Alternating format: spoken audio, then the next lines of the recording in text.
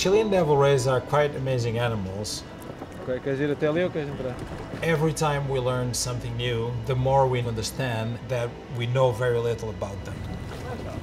Yes, must be, they're too excited.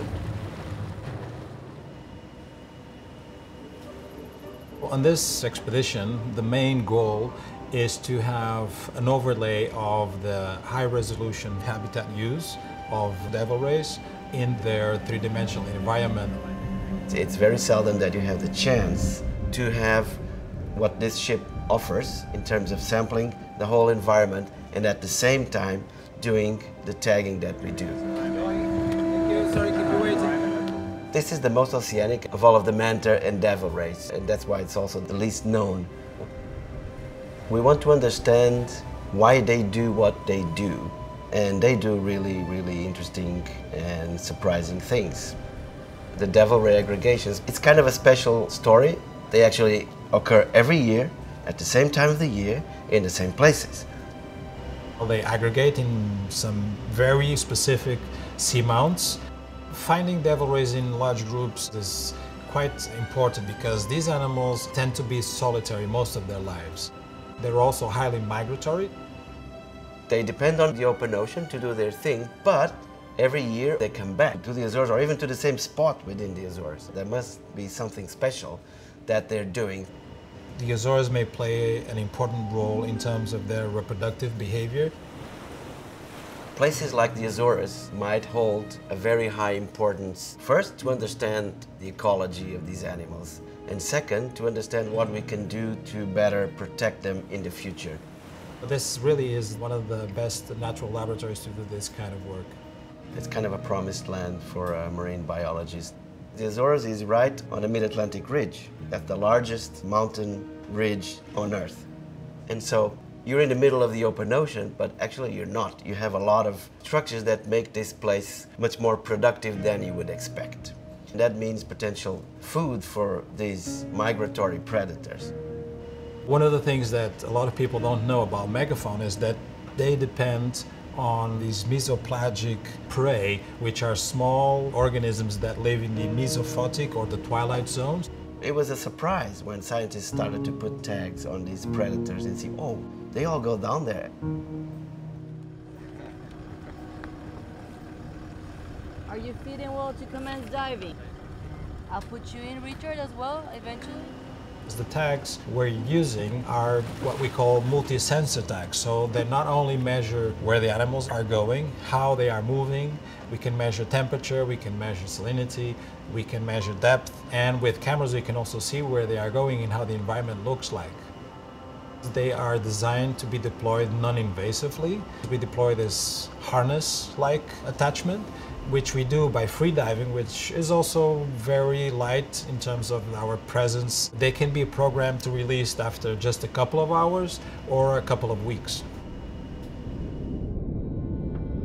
Today was a very good day. We successfully tagged 2 mobile in the morning. Right now all the tags that we have in the water are 48 hours.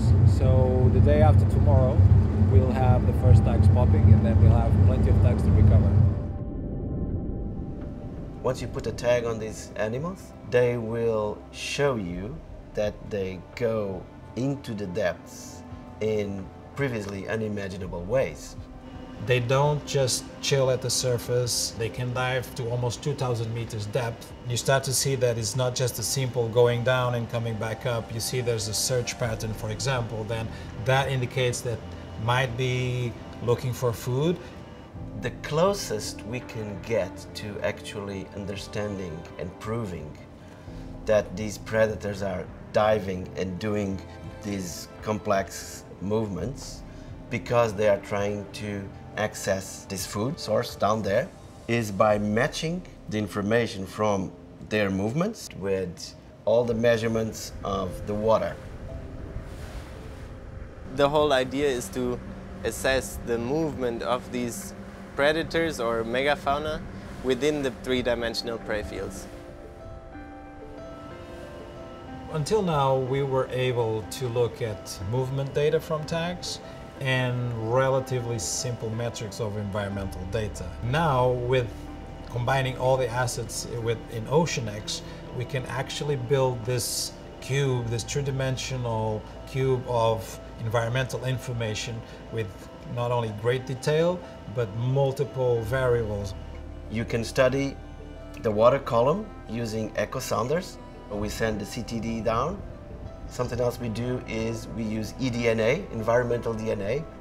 We're going to learn exactly what are the layers of the water column in terms of temperature, pH, dissolved oxygen, and also what is the composition and the distribution of these deep organisms that we think play a really important role in the movement of the megafauna.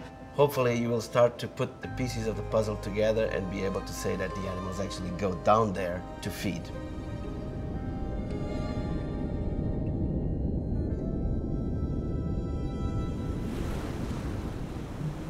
So now we're looking for the tag 134. Our tags are equipped with the VHF antennas, and these are the receivers, which we actually collect the pings out from the transmitters, and that's how we can actually track the tags itself. Hopefully the ship will take us there. Flashlight, I need the light, please. Tag's been found, over. Right there. We're gonna lose it if we don't have a searchlight. Yes. Straight ahead, on your right, on your right, on your right. On your right. Yeah.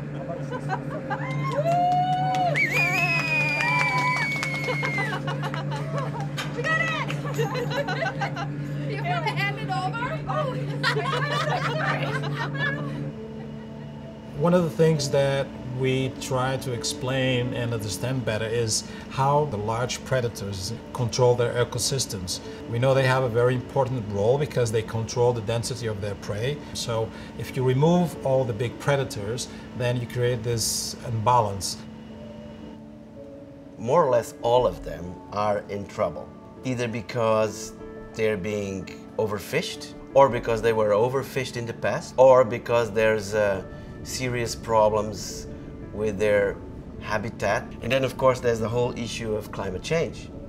For marine megafauna that don't really have discrete territories, the marine protected areas could potentially be more beneficial if they're actually moving, if they are dynamic.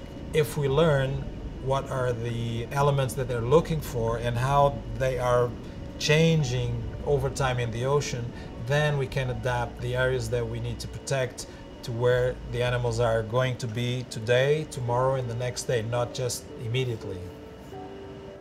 The main challenge that everyone faces now is to understand how things are all interconnected. Life in the ocean is pretty much what really rules life on Earth as we know it.